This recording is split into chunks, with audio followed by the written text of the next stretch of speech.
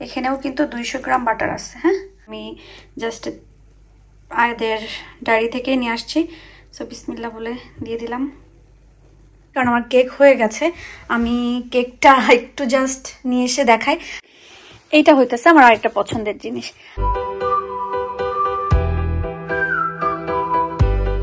আসসালামু আলাইকুম, কেমন আছেন সবাই? আশা করি ভালো। আলহামদুলিল্লাহ আমরা তো অনেক ভালো আছি। তো আজকে আমি আমার পছন্দের কালার, মানে আমার পছন্দের কালারের ড্রেস পরেছি, এই জন্য আমার মনটা অনেক ভালো। কারণ যেদিন আমি আমার পছন্দের কিছু করি, পছন্দের কিছু পরি, তখন আমার মনটা অনেক ভালো থাকে। যাই হোক, এই মন ভালো নিয়ে আজকে শুরু করি ভিডিও। তবে আজকে ভিডিও শুরুতেই আপনারা দেখবেন যে কেক তো আজকে বানাতেই হবে।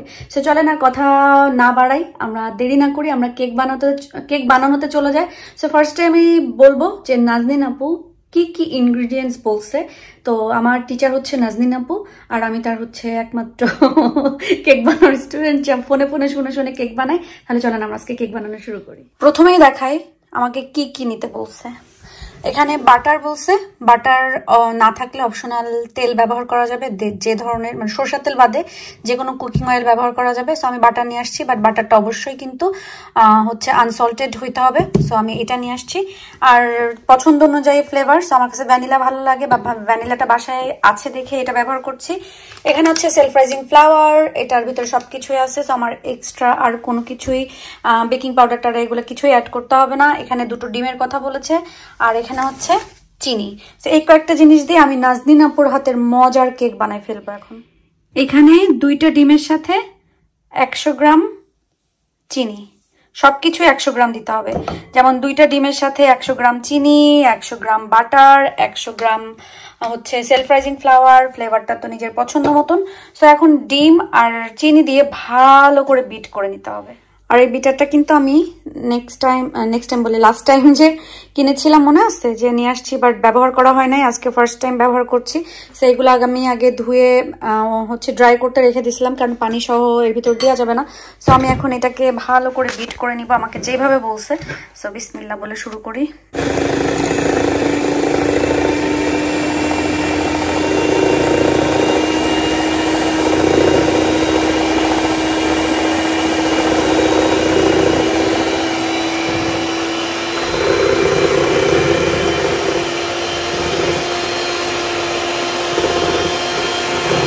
আচ্ছা, এখানে আমি একটা কথা বলি, সেটা হচ্ছে যে 2টো ডিম দিয়েছিলাম, তা আমার কাছে একটু কম মনে হচ্ছিল। আমার টিন, মানে কেকের টিনের হিসাবে মনে হচ্ছিল যে একদম নিচেই পড়ে থাকবে। সো এখানে আমি আরও 2টো ডিম অ্যাড করেছি এবং আরও 100 গ্রাম চিনি অ্যাড করেছি। সো মাপটা কিন্তু সেম থাকবে, 2টো ডিমের জায়গায় 4টা ডিম, সেখানে 200 গ্রাম চিনি, 100-র জায়গায় 200। সো 4টা ডিম 200 গ্রাম চিনি। সো এটাকে কিন্তু আমি ভালো করে এই যে মিক্স করে নিচ্ছি। সুন্দর কিন্তু একটা এই যে ফোম ফোম ভাব চলে আসছে, দেখেন কত সুন্দর হয়ে আসছে। সো এটা আমি আরও 5 মিনিট সুন্দরভাবে হচ্ছে বিট করব আর একটু, দেন আমি যে এর ভিতরে বাটার দিয়ে দেবো। বাট বাটারটা কিন্তু অবশ্যই আমাকে যেটা বলছে নাজনীন আপু, দেওয়ার আগে, তেল দিলে তো ঠিক আছে, বাট দেওয়ার আগে অবশ্যই একটু ওভেনে হিট করে নিতে। এখানে এখন এই যে আমি বাটারটাকে একটু গরম করে নিয়েছি। এখানেও কিন্তু 200 গ্রাম বাটার আছে। হ্যাঁ, কারণ ওই যে সেম 100 করে 200 দিতে হবে। দেন এটা আমি সুন্দর করে আবার এটার সাথে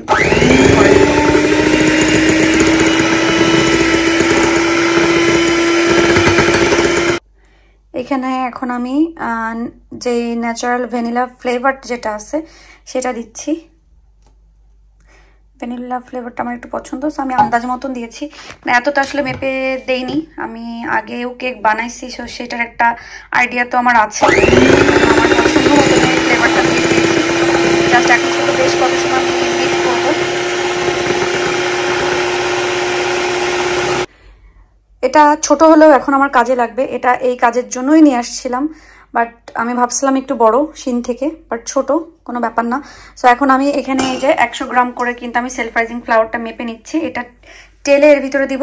সো আমি যেহেতু এখানে 2টা ডিম ব্যবহার করছি, 200 গ্রাম চিনি, 200 গ্রাম বাটার, সো এখন আমি এই সেলফ রাইজিং ফ্লাওয়ারের ব্যাপারটাও আমি 200 গ্রাম করে দেবো। সো ফার্স্ট আমি 100 গ্রাম এর ভিতরে দিয়ে মিক্স করবো, দেন আদার 100 গ্রাম দিয়ে আমি মিক্স করবো।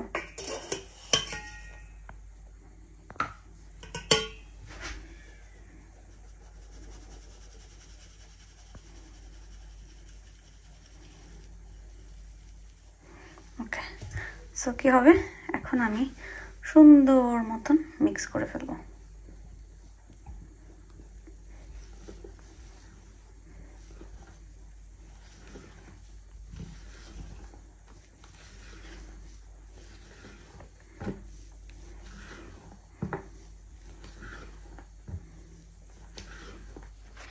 এখানে কেকে দেওয়ার জন্য, কেকের নিচে আর কি, কেকের প্যান বা টিনের নিচেই দেওয়ার জন্য এখানে আলাদা কাগজ কিনতে পাওয়া যায়। বাট আমি আসলে ছিল আমার বাসায়, অনেকদিন বানাই না দেখে মনে হয় ফেলে দিয়েছি। এখন আমি জাস্ট আয়াদের ডায়েরি থেকেই নিয়ে আসছি। সো বিসমিল্লাহ বলে দিয়ে দিলাম।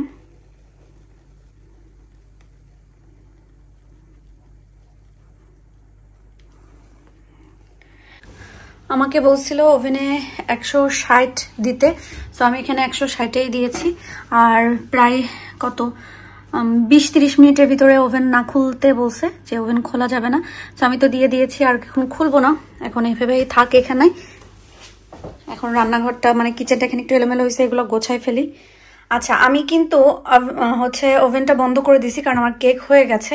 আমি কেকটা একটু জাস্ট নিয়ে এসে দেখাই আমি কেকটা কিভাবে হয়েছে বুঝছি। এটা আসলে এইভাবে দিলাম, দেওয়ার পরে দেখি যে সুন্দর মতন, এর ভিতরে গায়ে কিছুই লাগা নাই, সুন্দর মতন কেকটা হয়ে গেছে। সো এই জন্য আমি চুলাটা অফ করে দিছি, এখন এটার ভিতরেই থাকবে কিছুক্ষণ। এখানে আমার কেকটা রেডি হয়ে গেছে, আমি হচ্ছে ওভেন থেকে বের করে ফেলছিলাম। কেকটা কিন্তু আমার কাছে মনে হচ্ছে পারফেক্ট হয়েছে। আর যেটা হয়েছে আর কি, আমি এই নতুন ওভেনে, মানে এই বাসায় আসার পরে প্রথমবারের এই ওভেনে হচ্ছে আমি কেক বানালাম। তো এই ওভেনের যে মাপটা, ওটা আসলে আমার একটু বুঝে উঠতে সময় লাগবে। তো প্রথমে মনে হচ্ছিল যে পুরা বার্ন হয়ে যাচ্ছে, এই জন্য আমি একটু কম করে দিয়েছিলাম। ওই কম করে দেওয়ার কারণে কি হয়েছে, এই সাইডগুলো কুইক হয়ে গেছে, এর মাঝখানটা আর কি একটু হতে টাইম নিয়েছে, সেই জন্য কেকটা একটু চুপসে গেছে। কেক বানাতে বানাতে তখন আমি আমার ওভেনের যেই হচ্ছে মাপটা, বা ওভেনের যেই হিটের যেই পরিমাপটা, এটা আমি খুব ভালো করে জেনে যাব। তো ফার্স্ট টাইম এই বাসায় এসে বানাইছি দেখে আসলে এরকম। দেন আমি সমস্যা নেই, আমি আবারও ট্রাই করব। বাট আমার কাছে খুবই সহজ এবং ইজি লাগছে নাজনীন আপার কেকের রেসিপি। তো এটাকে আমি এখন কি করব, এটাকে আমি এখন একটু উঠাই দেখবো, কেটে একটু দেখবো কেকটাকে। এখন একটু আমি কেটে দেখি। আচ্ছা, আগে একটু উঠাই দেখি যে কেমন হচ্ছে নিচটাও।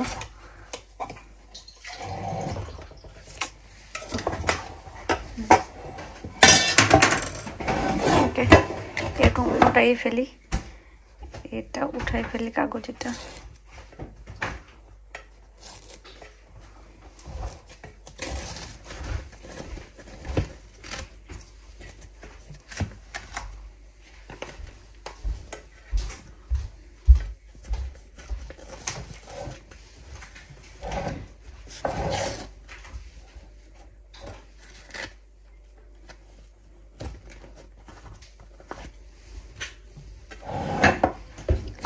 একটু কেটে দেখি, এটাতে ক্রিম দিলে আসলে ভালো লাগতো, বাট আমি আগে একটুখানি এক সাইড থেকে কেটে দেখি, বাকিটা ক্রিম দেয়া যাবে, সমস্যা নেই।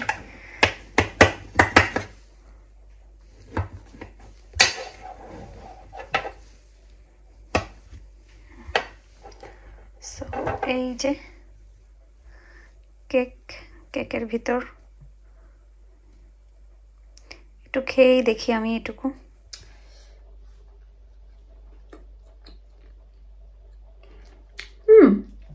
Test fantastic. শুধু আমি ওভেনের হিটের ব্যাপারটা মানে ব্যালেন্স করতে পারিনি দেখে একটু রকম চুপসে গেছে, বাট টেস্ট কিন্তু একদম পারফেক্ট হয়েছে। এটা চাইলে আমি কিন্তু কি বলে এটাকে, ক্রিম দিয়ে পুরা কেক একটা বানায় ফেলতে পারবো, মানে ক্রিম কেক আর কি।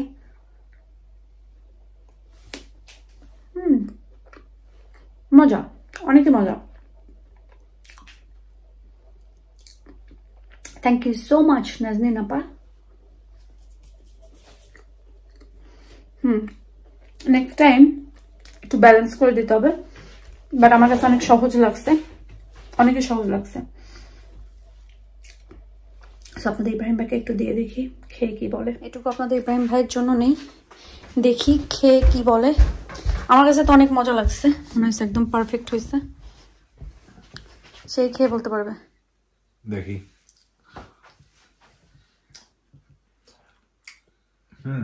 মজা হয়েছে, খুবই মজা লাগতেছে, একদম ফ্রেশ। এটা দিয়ে চা দিয়ে খাইতে হবে না আসলে ভালো হয়েছে না? হ্যাঁ খুবই মজা। এটা কিন্তু নাজনীন আপুর রেসিপিতে। আচ্ছা ইয়ে করো, চা দিয়ে এটা দিয়ে কালকে। তাহলে কি পিস পিস করে কেটে রাখবো? হ্যাঁ কালকে চা সকালে উঠে নাস্তা খাবেন চা দিয়ে এটা। ওকে তাহলে জান কেকের ভালো রিভিউ পেয়ে গেছি। তাহলে এটা আর ক্রিম কেক করবো না, এটা জাস্ট এখন পিস পিস করে স্লাইস করে কেটে আমি একটা বক্সে করে রেখে দিই, চা দিয়ে খাবে। আসলে মজা হয়েছে কেক। এই যে পিস পিস করে কেটে ফেলছি, এগুলো রাখি। এই যে কেকের উপরটা আসলে এরকম। আমি ইনশাল্লাহ ভেরি সুন এটা আমি ক্রিম কেক বানাবো, কারণ কেকটা আসলে মজা হয়েছে। আর এটা যদি পুরাই ক্রিম কেক একটু ডিজাইন করে বানানো যায় সুন্দর হবে। কত কিছু, আলু পরোটা বানায় না কতদিন, তারপরে এই বাসায় এসে মোগলাই অনেক বানানো হয়েছে, আলু পরোটা বানানো হয় নাই, পেস্ট্রি বানানো হয় নাই, কত কিছু আগে ওই বাসায় থাকতে বানাইতাম, এগুলো কিছু এই বাসায় আসার পরে বানানো হয় না। যাই হোক, সো এটা হইতেছে 4টা ডিমের কেক। 4টা ডিম আছে, 200 গ্রাম বাটার, 200 গ্রাম চিনি, 200 গ্রাম সেলফ রাইজিং ফ্লাওয়ার, আর হচ্ছে ফ্লেভারটা ভ্যানিলা, লেমন, যার যে ফ্লেভার পছন্দ জাস্ট টেস্ট অনুযায়ী। আর কোনো কিছু অ্যাড করিনি, চিনিও 200 গ্রাম দিচ্ছি, চিনি, butter, self rising flower, egg, that's it, আর কিছুই লাগবে না। সো আমার মজাদার কেক রেডি হয়ে গেছে। আর এইটার জন্য স্পেশাল থ্যাঙ্কস পাই হলো নাজনীন আপা। Thank you so much Naznin আপা। বাকি আনারসটাও এখন কেটে নিব, কারণ আনারসটা নষ্ট হয়ে যাচ্ছে। আর এখন আমি জানি না, আমার খাইতে ইচ্ছা করছে, নষ্ট হয়ে যাচ্ছে, এই জন্য কাটতেছি। আবার খাইতেও ইচ্ছা করতেছে, এই জন্য কাটতেছি। একটু বেশি করেই ফেলে দিই, সমস্যা নাই।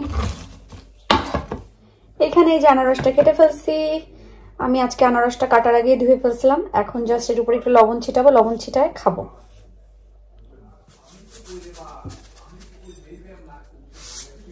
বেশি লবণ দেওয়া যাবে না, জাস্ট অল্প একটু দিচ্ছি।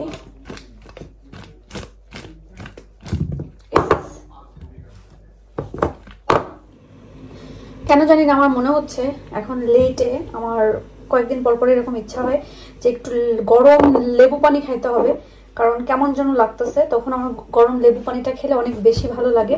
তো এখানে আমি একটা লেবু এরকম হাফ করে কেটে নিছি। আর এটা আমার খুবই উপকার হয়েছে, এটা কেনার পরে এটা অনেক বছর হয়ে গেছে।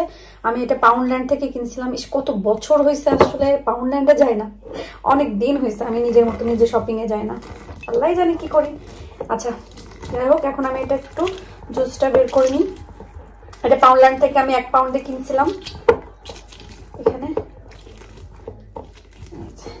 পুরো একদম ভিতর থেকে জুসটা বের হয়ে যায়।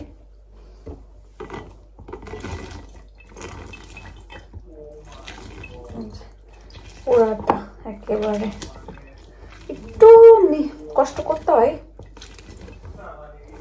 ভিতর থেকে। দেখেন পুরো লেবুর ভিতর থেকে সব জুস বের হয়ে আসছে, কিছুই নাই। এখন আমি কি করব, যেটা করব সেটা হচ্ছে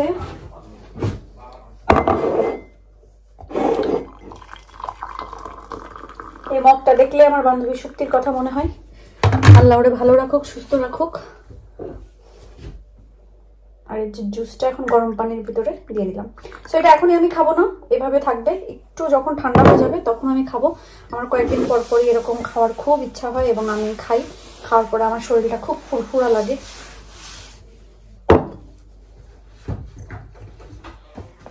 কালকে রান্না আছে, রান্নার জন্য আমি এখনই মাছ আর মিটটা বের করে রেখে যাই, কারণ এত বেশি ঠান্ডা সারা রাত্রেও এটা রাইস একদমই গলবে না, এভাবেই থাকবে। আর মিটটারও সেম।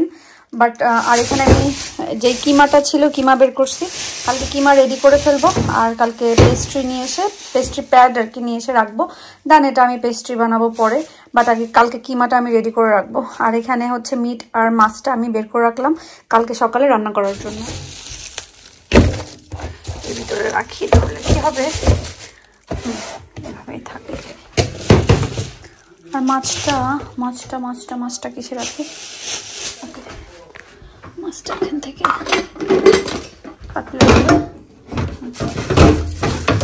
জাস্ট রাখতে পারলে হয়েছে, এভাবে রাখতে পারলে হয়েছে, যেন পানিটা মাছের পানি বা মিটের পানি সিঙ্কে না পড়ে। এটার উপরে এটা উঠায় রাখি এইভাবে। আমার এই ড্রেসটা আমি গ্রিন স্ট্রিট থেকে নিয়েছিলাম, বাট এই ড্রেসের একটাই সমস্যা হয়, ওড়নাগুলো তো ফানি, মনে হয় কোনো বেবি পরবে, বাট এটা আসলে বেবিদের ওড়না বললেই চলে। এত মানে কম, চওড়া বলেন লম্বা বলেন সব কিছু এত কম। বাট ড্রেসটা আমি যেহেতু হলুদ পছন্দ করি, ড্রেসটা এত বেশি ভালো লাগছিল, কিনছি, পরেও ভালো লাগতেছে, খারাপ না। আর আজকে আমার এখানে কাভার্ড গোছাইছি। এটা দেখানোর একটা কারণ, আমি একটা জিনিস বের করব। ওকে, দুইটা জিনিস দেখাবো আজকে আসলে। প্রথমত এই ড্রেসটা, আচ্ছা আমি এই ড্রেসটা ফ্লোরে রাখি, তাইলে ভালো বোঝা যাবে।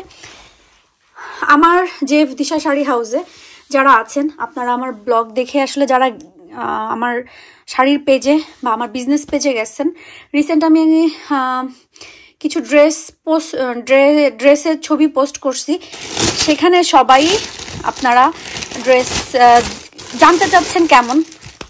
তো আমি তো আসলে নিজে আমার যেটা ভালো লাগে আমি নিজে সেটা পোস্ট করি এবং নিজে কিনি। সো এই ড্রেসটা আমার খুবই পছন্দের একটা ড্রেস, এবং এই ড্রেসগুলাই কিন্তু আমি পোস্ট করছি। আর ড্রেসগুলো কিন্তু অনেকই লং থাকে, যেহেতু পাকিস্তানি, সো অনেকই লং থাকে এবং যথেষ্ট কাপড় থাকে। এটা 3 পিস থাকে, ওড়না আছে যেখানে, ওড়না কিন্তু সিল্কের থাকে। পুরো ডিটেলস আমার লিখে দেওয়াই থাকে পোস্টের উপরে, তারপরেও বারবার সবাই জিজ্ঞাসা করে। আমার কাছে মনে হয় জিজ্ঞাসা করা থেকে আপনারা যদি ডিটেলসটা পড়ে নেন তাহলে বেস্ট হয়। আর এই জামাগুলো কিন্তু খুবই ভালো। কাপড়টার কথা আমি আর নাই বলি, মানে কাপড়টা এত ভালো, এত ভালো। যে কোনো জিনিসের আসলে দামটা নির্ধারণ হয়ই কোয়ালিটির উপরে। আপনারা 500 টাকা দিয়েও পাবেন, 5000 দিয়েও পাবেন, আবার 5 কোটি দিয়েও পাবেন। সো ডেফিনেটলি 5 কোটির যে জিনিসটা কিনবেন সেটা ওই ধরনেরই হবে। সো এই ড্রেসগুলো আমার পেজে 5,000 টাকা করে। আমি তারপরেও 5,000 মানে অনেক বিবেচনা করে 5,000ই রাখছি। এখন কিন্তু সবকিছুর দামই অনেক বেড়ে গেছে, তারপরেও কিন্তু আমি আগের প্রাইজে রাখছি। তাছাড়া কিন্তু অলরেডি কিন্তু এগুলোর দাম অনেক বেশি হয়ে গেছে, কিন্তু আমি যেহেতু আগে 5,000 টাকা করে সেল করছি, আমি এখনো 5,000 করেই রাখছি। এগুলোর দাম এখন আরো অনেক বেশি। তো আপনারা চাইলে নিতে পারেন। আমার কাছে তো খুবই ভালো লাগছে, আর আমার ভালো লাগে যেগুলো আমি সেগুলাই আমার পেজে উঠাই, যেটা মনে হয় যে না আমি পড়তে পারবো বা আমাকে সুন্দর লাগবে, আমার রুচিসম্মত, আমি সেই সমস্ত জিনিসগুলাই আমার পেজে উঠাই। এটা একটু উল্টা রেখে ফেললাম না, এটা তো এইদিকে যাবে। আচ্ছা, তারাই ওরকম ভাঁজ করে দিছে। আচ্ছা, যেমন দিছে তেমনই রাখি, কারণ এই জামা রাখাটা খুবই কষ্টকর ব্যাপার, এই আর কি। সো এই একটা জিনিস দেখাইছি, আরেকটা আমার পছন্দের জিনিস দেখাই আপনাদের। এইটা হইতেছে আমার আরেকটা পছন্দের জিনিস। আমি খুঁজেই পাচ্ছিলাম না যে এটা কোথায় রাখছি। আমি মনটা খুবই খারাপ লাগতেছিল, কোথায় রাখলাম, সমস্ত জায়গা তন্ন করে খুঁজছি, বাট পাইনি। পরে আজকে আমার ড্রেস একটা দেখি, যে কারণ এটা যেহেতু একদম সফট, মানে কি বলবো, সফট মাসলিনের উপরে কাজ করা, তো হ্যান্ড পেন্ট, তো এটা এত বেশি সফট যে আমার যে কোনো একটা ড্রেসের ভিতরেই টেলার থেকে দিয়ে দিছে আর কি। এই জন্য আমি খুঁজে পাচ্ছিলাম না, আজকে ড্রেস বের করতে যে আমি পেয়েছি। তো এই শাড়িটা হইতেছে পুরো বাগান বিলাস। হ্যাঁ, এটা আমাকে সিল্ক হ্যাভেন পেজ থেকে আপু আমাকে দিয়েছে, তো আমার কাছে খুবই ভালো লাগছে। বাট এই শাড়িটা আমি এখন পরবো না, আমাদের এখানে তো অনেক ঠান্ডা, এই দেশেও পরবো না। ইনশাল্লাহ নেক্সট যখন আমি দেশে যাব আমি সাথে করে আবার নিব। এবং আমার ইচ্ছা যে খোপায় বাগান বিলাস দিয়ে, বাগান বিলাসের শাড়ি পরে দেন আমি ঘুরতে বেরোবো বা ছবি তুলবো বা যাই হোক না কেন, কোনো কোথাও যাব। তো এই শাড়িটা আমার খুবই পছন্দের, ব্ল্যাকের উপরে একদম সুন্দর হট পিঙ্ক বাগান বিলাস। তা আমি এখন আর পুরোটা না খুলি, কারণ আমি খুললে আর ভাঁজ করতে পারবো না। তো এটা হইতেছে আমার খুবই পছন্দের একটা শাড়ি, আজকে পেয়ে গেছি, তাই ভাবলাম তাদের সাথে একটু শেয়ার করে ফেলি। এটা আপুর পেজের নাম কিন্তু সিল্ক হ্যাভেন। হ্যাঁ, আপুর পেজে যে আপনারা কিন্তু এই শাড়িটা অর্ডার করতে পারেন। আমি প্রাইসটা আসলে বলতে পারবো না, আপুই বলতে পারবে। আর আমি পরার পরে কিন্তু আরো বেশি সুন্দর লাগবে, আমার প্রিয় ফুল বাগান বিলাস। এই ছিল আজকের মতন আজকের ভিডিও। তা আশা করি আপনাদের ভালো লাগছে। কেক বানানোটা আমি অনেক দিন পরে কেক বানাই, আমার খুবই ভালো লাগতেছে। কি বলবো জানি না, কারণ হয় না যে একটা সময় আমরা অনেক কিছু করি, বাট একটা সময় পরে যে আর জিনিসগুলো করা হয় না, আবার যখন আবার করি তখন খুব ভালো লাগে। সো একটা সময় আমি লাস্ট মনে হয় কয়েকটা ভিডিওতেই বলে ফেলছি, আগের বাসায় ছিলাম যে আমি টুকিটাকি অনেক কিছু বানাইতাম, এই বাসায় আসার পরে বানানো হয়নি। সো অনেকদিন পরে আমি কেকটা বানানোর পরে ভাল লাগছে। সো মনে একটা প্ল্যান আছে, দেখা যাক ওইটা সাকসেস হয় কিনা, দেন ওটা তো আপনাদের সাথে শেয়ার করবোই। সো সবাই আজকের মতন ভালো থাকেন, সুস্থ থাকেন এবং আমাদের জন্য দোয়া করবেন। আমরা দোয়া করি আপনারা যে যেখানে আছেন সবাই ভালো থাকবেন, সুস্থ থাকবেন থাকবেন এবং নিরাপদে থাকবেন। আল্লাহ হাফেজ।